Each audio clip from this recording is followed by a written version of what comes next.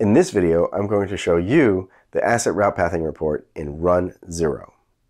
Imagine if you have a laptop in the guest wireless network over here, and in a completely different part of the network, you have the server that has confidential customer data.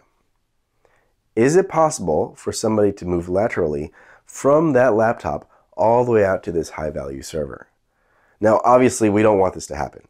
And with proper network segmentation, it should not happen. But, as we all know, segmentation is often undermined by network misconfiguration or multi-homed hosts.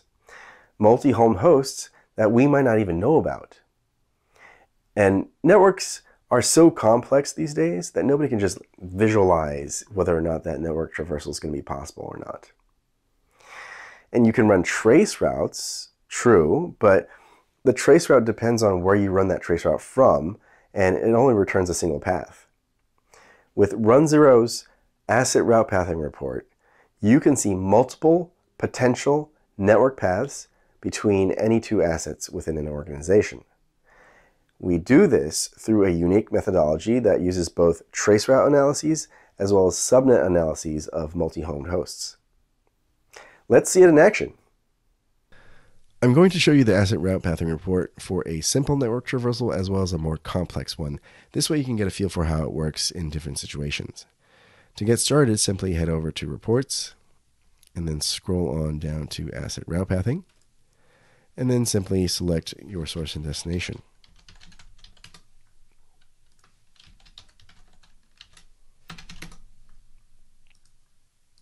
Click Start Trace, and you have a graph of color-coded nodes. Green means that this is the source, red means it's the destination.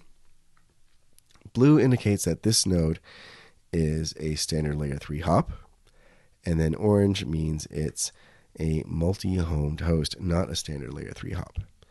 Now, as the administrator of this network, this report is highly interesting to me because this 40 subnet over here is supposed to be entirely protected by this OPN Sense device, firewall device over here. So I would expect any phones in the guest wireless network over here and the 30 network would have to go through the firewall in order to get to the 40 network. And yet, based on this report, I can tell that there is another path through this multi-home host. So this is definitely something that I want to dig into a little bit further and get an understanding of what's going on. And of course, we don't always have the luxury of familiarity with all the networks that we manage. So typically when looking at a report like this, we want to bring in some asset context to get a better understanding as to whether or not there needs to be next steps. And this report does support that. You can go to the asset details page of any node, any asset that has already been scanned by runZero. You can go to the asset details page to get a better understanding of the function of this asset, the ownership of it, as well as just any other details about that asset. And then couple that with this report to then make a determination as to what those next steps might be. Another thing that you can do with this report is to export it as an image. Here we have the same graph as a PNG, and you can ship this off to somebody who perhaps does not have access to the runZero console. Another thing you could do is to export a digraph of this network traversal. What you have here is a DOT file, and it's a digraph. This is machine parsable, so you can use it in a programmatic way if you like. One thing that you can do with this is to generate an SVG based on it. I can open that up and show you. This opens up in Google Chrome on my machine.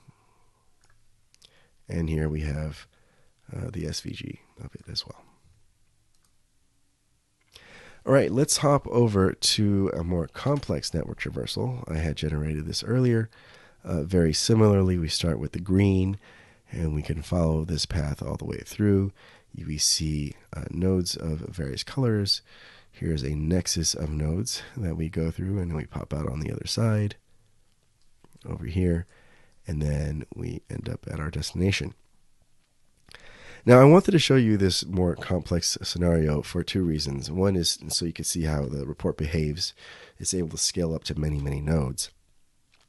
The other thing is I wanted to show you how this report deals with nodes or hops that are not part of the asset inventory. So these nodes are marked in gray, right?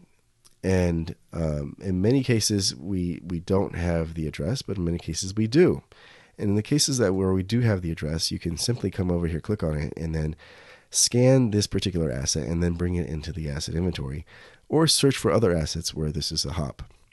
I think this is a great reflection of how there's both a network discovery as well as an asset inventory aspect to runZero, and the two are brought together in a really cohesive manner, as we have here, where we could go from network discovery to asset inventory and asset inventory back to network discovery. So that's it. runZero's asset route pathing report shows multiple potential network paths between any two assets in an organization. Some of these paths might be unexpected or even a surprise. If you're interested to learn about other runZero features and functions, please check out the other videos in the runZero product walkthrough series.